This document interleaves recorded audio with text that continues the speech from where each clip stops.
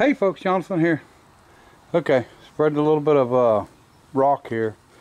This is tailings. This is a friend of mine has a sand pit, and they get this in.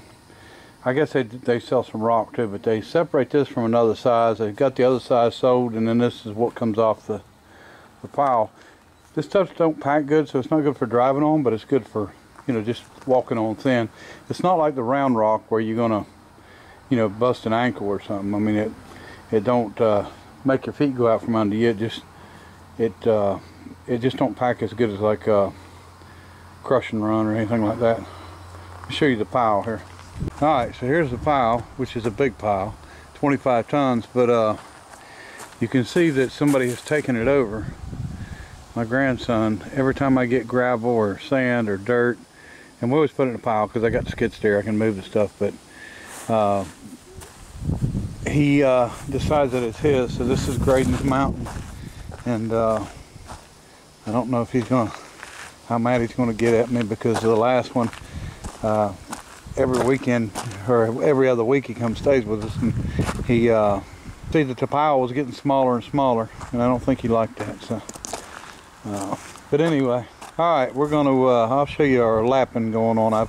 We've been lapping for a couple hours now. All right, I do have the piston and rod just fitted in there. Make sure everything's going together right. So we've got some cleaning up to do on that for sure before we run it, and then I got to clean the inside of this eccentric rod up.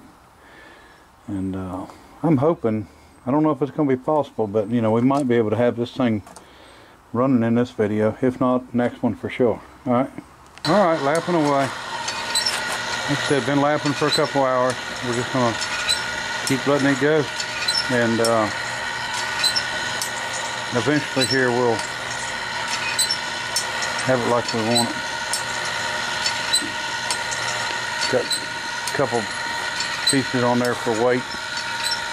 I got to get in there and make my piece from my rod, my valve rod, so we can seal it up. I think I'll go do it now while that's working. All right, folks, our lapping's done. I let it lap about half the day, from about 8 o'clock till 12 o'clock. And here is the piece that I made.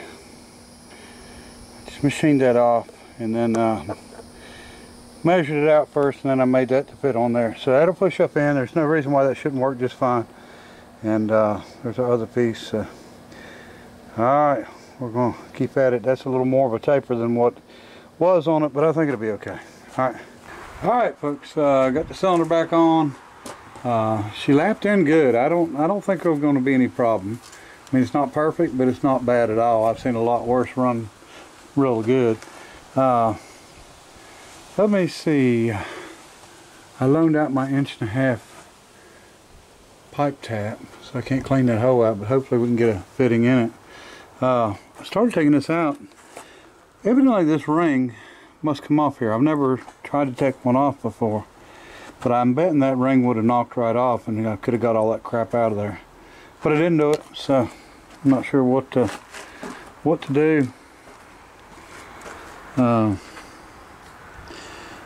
don't know. Maybe we'll take it back loose and raise it up and see what we can figure out. I don't know.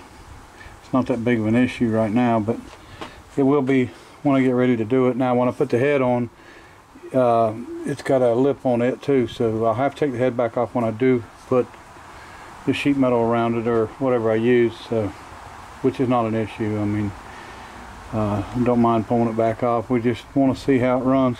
Let me see. Hone the cylinder. I don't know if you can see it or not. Anyway, it looks good. I didn't hone it. I didn't over hone it. I just got the glaze off of it. There wasn't no reason for that because it was actually in really, really good shape. So no issues there. I don't think the slide valve is going to give us any issues. I actually sprayed brake cleaner in it to clean it up, and the piston was laying in it when we had it up there lapping it, and it actually held brake cleaner. So the brake cleaner didn't leak out until I picked up on the valve. So I think it's going to seal real good. And Everything else is looking good. Ring should be here about any time. Should be about in line with the mailman here. So we'll get them and see if we can start getting that together. Alright. Alright folks, here's our new rings. Got them in today. Same thickness back here, but a whole lot thicker up here. That's crazy. But one thing about a steam engine, or about this particular steam engine anyway, that's different from a gas engine, is you can see these 4 holes around the piston. Now what happens is when you put pressure on the bottom side, that steam goes in that ring groove and actually pushes out on that ring. And it actually does it on the top side too. So you have the help of the steam pressure pushing the ring out on the cylinder. And the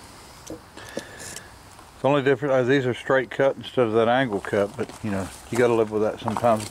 Let me stick one in the cylinder wall and let's see what kind of ring end gap we got. Alright, so there's our ring end gap. And I'll have to check that and see exactly what it is and then figure it out. 7-inch bore. It might be a little bit tight. If it is, we can grind it, but I'd much rather it be tight than too loose. Like I said, the bore on this cylinder is not bad. You would think with them rings in the condition that they was in, that it would be in much worse shape than it is.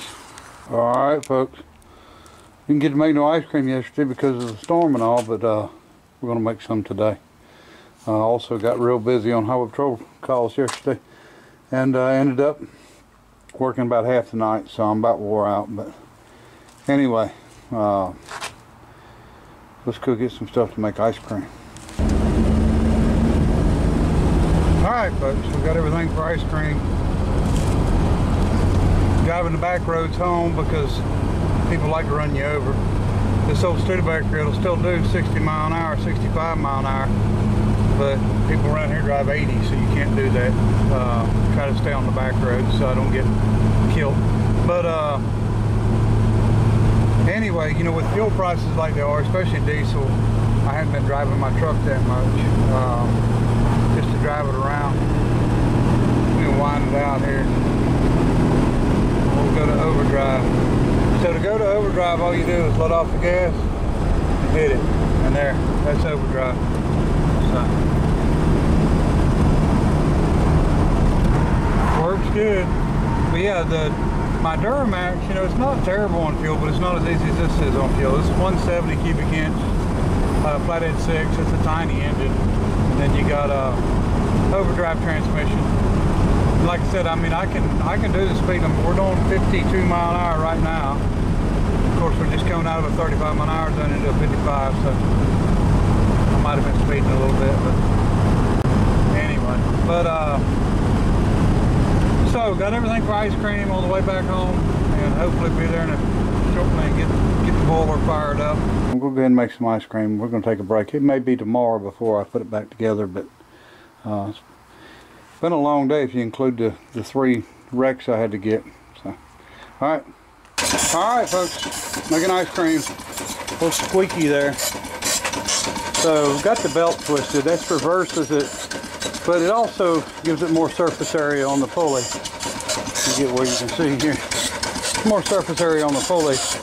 Less chance of slipping, but it's not going to slip on this anyway. But I needed to reverse it.